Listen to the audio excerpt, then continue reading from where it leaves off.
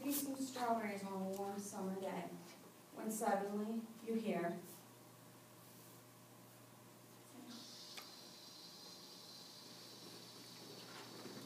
when your friend cries out in agony. What do you do? After listening to my speech, you, as the listeners, will be able to identify Florida's 6 venomous snakes and be able to identify ways to better protect yourself against the possibilities of being bitten. In my audience analysis, half of you were able to tell me how many venomous species were in Florida. Florida has actually 40 species of snakes, which only 6 are venomous. While living in Florida, you are at risk of the possibility of being a snake bite victim. Even if you're planning on moving out of state at a later date, the first aid that you will be learning in this presentation can be taken with you anywhere you go. The first 3 snakes that I will be presenting to you are the commonly referred to rattlesnakes. The first is the most common diamondback rattlesnake. This is a large, heavy-bodied snake with large brown to black diamonds, bordered by tan down its back. The tail is usually brownish to gray, and down towards the tail, the diamonds break off into more of a banding pattern. Of course, it has its rattles, and the majority of our venomous snakes, I say majority because there is one that does not follow the criteria of a venomous snake. It has three categories for identification. One is keeling scales, which is defined as dull, no gloss scales with a raised ridge running lengthwise to diffuse light. A spade-shaped head and cat-like pupils. Diamondbacks can be found in singularly or in large groups. Next, we're going to go to the timber rattler. This is also a large-bodied snake with a reddish-brown stripe running down the center of its back, disrupted by large black chevron-shaped cross-banding its pinkish-gray to tan body. The tail is usually a uniform black, and the head sometimes has a large, dark diagonal line through it. This species does also fall into the category with the 3 classifications of diamond-shaped head, spade-shaped head, keeled scales, and cat-like eyes. Next is the smallest rattlesnake, the dusky pygmy. The dusky pygmy is a small but thick snake. It is dark to light gray with longitudinal rows of black to charcoal with transferable blotches of reddish-brown stripes down the middle of the back and dark spots down the sidelines. This is an extremely tiny snake. It only grows to 12 to 24 inches. And after a brief conversation with the photographer, I learned that the lens cap you see there is a standard 52 millimeter lens cap, which is this big.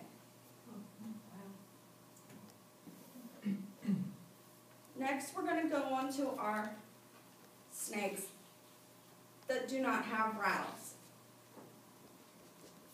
So our next one is the southern copperhead. This is a stout-bodied snake with a light brown to gray crossbands, alternating patterns to a reddish-brown crossbands. Construction along the backbone of a hourglass configuration.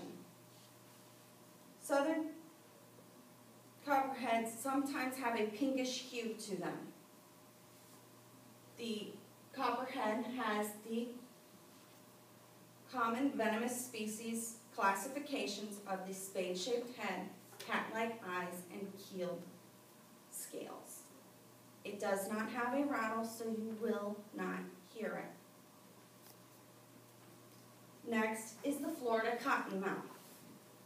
The Florida cottonmouth is in the family of a copperhead, so juveniles are often misidentified as a copperhead. Its body is usually a reddish-brown to dark gray-brown striped. And the older individuals are usually more of a solid black. And the cottonmouth gets its nickname that when it is threatened, it sits itself up and opens its mouth, revealing its cottony white mouth. The water moccasin is also got its usual 3 classifications of a keeled scales, cat-like eyes, and spade-shaped head. Finally, the 6th snake is the eastern coral snake. This is a ring-bodied snake, and it is fairly small. It is striped black, yellow, and red. Narrow yellow rings are separated by wider red and black rings. The rings are continuous around the body, and it does not fall into the categories of a usual venomous snake. It has a rounded head, as you can see here. It has round pupils and smooth scales. Now that we have talked about the identifiers of the snakes, I believe you should know where I've received this information. I've received this information from the University of Florida's Herpetology Department, as well as personal references. I grew up here in Florida. My parents took me camping a lot. I mean, every weekend, all summer. So, next. Your friend's been bitten. What do we do?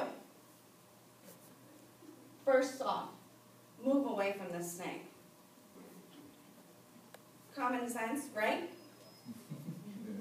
Next, we're going to want to call 911. And note the description of the snake.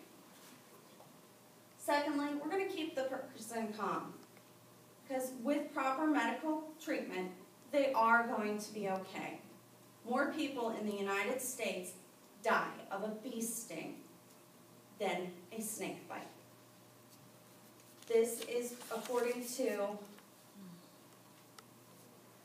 Adam,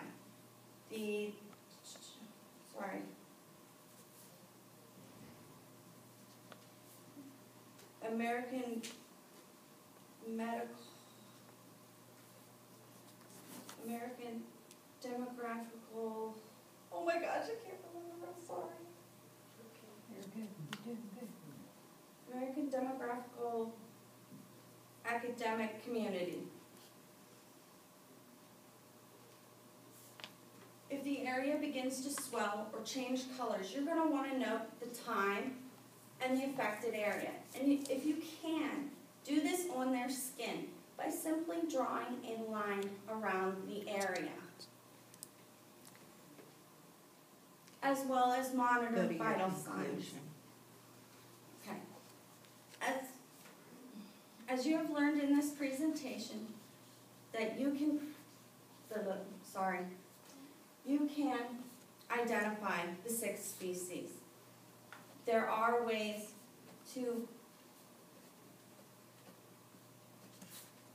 help yourself once you have been bitten and better understand that you can seek help. And hopefully you will be able to understand that it is okay to go out there and try new things.